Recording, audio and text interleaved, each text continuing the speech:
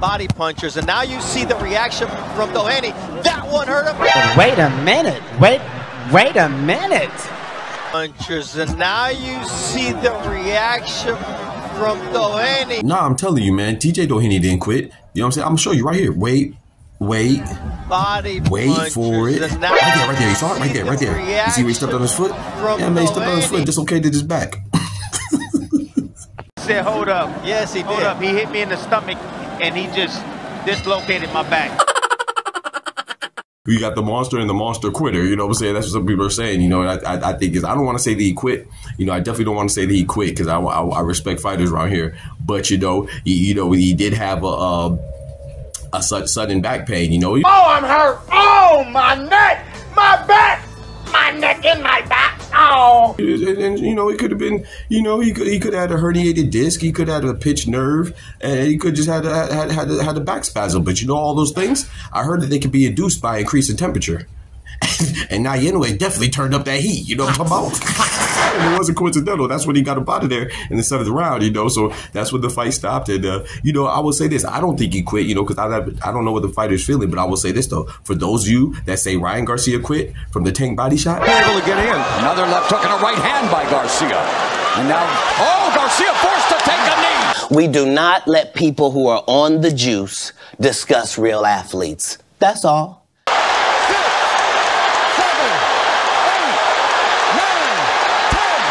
For those of you that say Amir Khan quit for the Terrence Crawford low blow. Did you see the transition right there where he stepped back? I think it's low blow. Huh?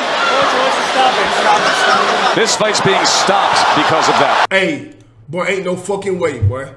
Boy, ain't no way, boy. Then this guy, TJ Doheny, he definitely quit when Naoya Inoue turned on that temperature, you know, so turned up that heat. You know, he definitely quit. So if you want to say that those other guys quit, then you got to, you know, extend the same courtesy and bestow the same judgment upon TJ Doheny. Like I said, I don't think he quit. Bullshit!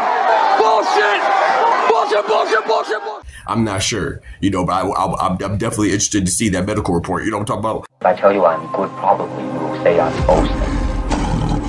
If I tell you I'm no good, you know one line. Yo, what's good, YouTube? It's your boy, Dr. PGNGM. Praise God to get money back for the YouTube video.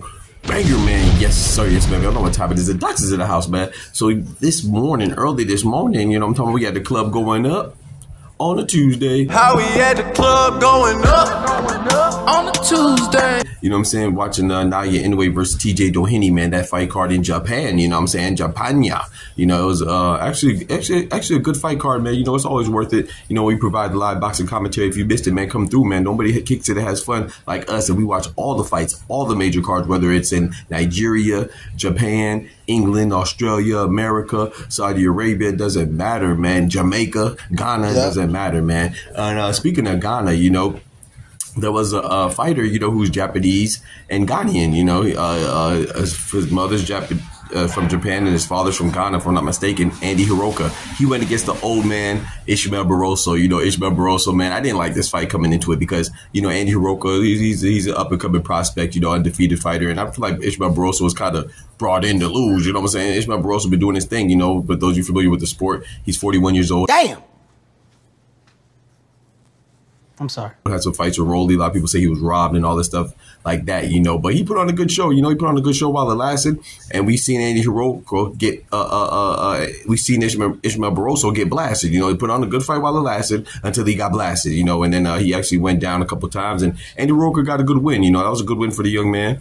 And, you know, it was good for his resume. Now, I think Ishmael Barroso has a lot of things, had a lot of questions to answer, you know, if he's going to continue fighting. You know, shout out to Ishmael Barroso. We rock with Ishmael Barroso around here, man. A Venezuelan fighter, and he was doing his thing, like I said, up until he couldn't, you know. And I thought it was a good fight, you know. That was a banger of a fight. And then speaking of Andy Hiroka as well, you know, we also had Jin Sasaki at the welterweight division against Bala, right? Bala, I believe, Australian fighter, and that was a good fight as well, man. Sasaki was looking like Jin from Tekken. I ain't gonna lie, that'd be fire if they have like a couple stages where you're on the bike, kind of like Final Fantasy 7 if y'all play Final.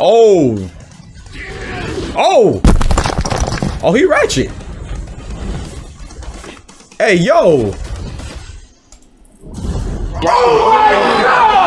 And you know what I'm talking about? And he was going crazy, man, in the welterweight division. In fact, he only has one loss, and coincidentally, his one loss came to Andy Hiroka, who we just talked about beating Ishmael Barroso. So, you know, we have some good fighters. That was a good win, and there was some great fights last night, you know. And then speaking of great fights, you know, Sasaki stopped Bala, Hiroka stopped Barroso, and then we had, what's my guy's name, Yoshiki Take, who was a former kickboxer, man. I think his story is impressive, man. Now he's a champion at the bantamweight division. You know, he's one of the champions, you know, along with Junto Nakatani and Takuma Inoue. And there's a fourth champion as well. I can't remember his name right now off the top of my head. But yeah, so there's a four champions, and he's one of them, you know, at the bantamweight division. And I thought he put on a good show against Daigo, but I'm not going to lie, man. I thought Daigo kind of won that, man. I thought Daigo did enough to win that fight. Yeah. But, you know, they're both trading some big bombs with Daigo. But I thought where Daigo messed up is Daigo took the 12th round off, man. I don't know if his corner communicated to him that all he needed to do was survive to win the fight. And they may have been right, but I keep telling fighters, man, y'all got to watch boxing, man. And these corners, when y'all going to learn? When are y'all going to learn, man? There's nothing given in boxing, man. Fighters fight, judges judge. You never know what the judge is seeing from the perspective, man. Why would you take as a challenger, coming in as a challenger, why would you take a round off? You dumbass. You know, I don't get, especially the 12th round, the championship round. So I thought that was very foolish. I thought that was silly as hell. But I still thought he did enough to win. But, you know, Takei came out with the victory in the close fight. It was a close fight either way, but I thought Daigo won, in my personal opinion. And then we had some other fights on the undercard as well that were good. I don't want to mess up their names because I don't remember off the top of my head right now. So, but yeah, there's some great fights all in all. You know, I thought they were very good. And let's go on to the main event. The main event being Naoya Inoue versus TJ Doheny. You know, it's crazy that this is probably the most anticipated fight due to Naoya Inoue being one of the top 3 pound-for-pound fighters, Terrence Crawford, Usyk, and Naoya Inoue. You know, according to ESPN, he's number 3 pound-for-pound, which I agree with that. I have Terrence Crawford number 1, Usyk number 2, and Inoue number 3. And I don't think that this fight did much to improve that status because, yes, I see this fight as a stay busy fight. I'm not mad at it, but TJ Doheny coming in, if you pay attention to boxing, you know, he's 4-7 in his last, he's 4-3 in his last 7 fights. You know, they tried to pin him as, I saw some articles calling him the Japanese assassin because he was 4-0 in fights in Japan. You know, whenever they have to add some further specificity to your undefeated streak, it's specifically in Japan to let you know that he's not really 4-0 in his last 4 fights. It's just his last 4 fights in Japan, like they say. So he's really 4-3 in his last 7 fights, and I didn't think that he was going to get. I didn't think he was going to put up much of a fight against the monster, you know. But hey, he actually did, man. He actually looked good. I'm not going to lie. I don't want to discredit TJ Doheny. He did look impressive early, you know. But it never felt like Naoya Inoue was ever in trouble. To me, it always just felt like Naoya Inoue was just trying to get some rounds in. I could be wrong about that because I don't want to discredit TJ Doheny. But yeah, the 37-year-old, he definitely, when it was time to go, it was time to go, man. And some people said you got the monster and the monster quitter. You know what I'm saying? That's what some people are saying. You know, and I think I don't want to say that he quit. You know, I definitely don't want to say that he quit because I respect fighters around here. But you know, he did have a such sudden back pain. You know. Oh, I'm hurt. Oh, my neck, my back. My neck and my back. Oh. And you know, it could have been, you know, he could have had a herniated disc, he could have had a pinched nerve, and he could just had a back spasm. But you know, all those things, I heard that they could be induced by increase in temperature. And Naoya Inoue definitely turned up that heat. You know what I'm talking about? And it wasn't coincidental. That's when he got up out of there in the 7th round, you know. So that's when the fight stopped. And, you know, I will say this. I don't think he quit, you know, because I don't know what the fighter's feeling. But I will say this, though. For those of you that say Ryan Garcia quit from the Tank body shot. We do not let people who are on the juice discuss real athletes. That's all. For those of you that say Amir Khan quit for the Terrence Crawford Lobo, then this guy, TJ Doheny, he definitely quit when Naoya Inoue turned on that temperature, you know what I'm saying, turned up that heat. You know, he definitely quit. So if you want to say that those other guys quit, then you got to, you know, extend the same courtesy and bestow the same judgment upon TJ Doheny. Like I said, I don't think he quit. I'm not sure, you know, but I'm definitely interested to see that medical report, you know what I'm talking about? But yeah, man, Naoya Inoue, he definitely won in an underwhelming fight. But he did what he was supposed to do. Like I said, Naoya Inoue is probably the most anticipated. Obviously, he was a main event, so we all wanted to see him. But I thought that the best fight on the card was probably Takei, you know, Yoshiki Takei versus Daigo Higa. That was a great fight, man. But like I said, the whole card was full of fights. And the most, it's funny, the most underwhelming was actually the guy that we were most intrigued to see in Naoya Inoue. But it wasn't his fault, you know. TJ Doheny, you know, he seemed like he was just there to, you know, once the thing got too hot, he said, man, I got to get out the kitchen, man. So. So it is what it is. But I appreciate y'all rocking me as always. Let me know what y'all think about that, man. What's next for Naoya Inoue? I heard that he's trying to come back in December.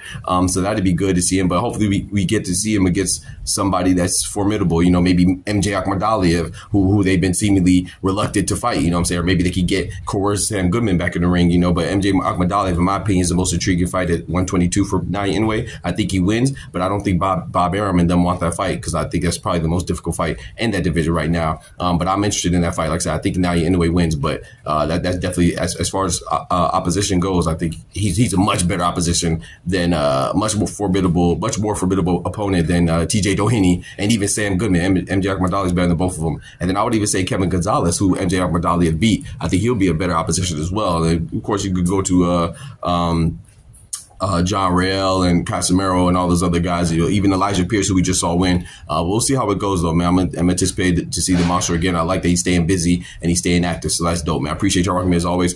Y'all be easy, take care of yourselves, and remember, with God, we can do anything. Without God, we're nothing. The doctor's out. Peace. From the hood to college, both worlds they had to meet. 6 degrees between us, so cold we're about to freeze. But we're Florida boys, hot takes, we bring the heat. We're moving the culture, the engineers to the streets.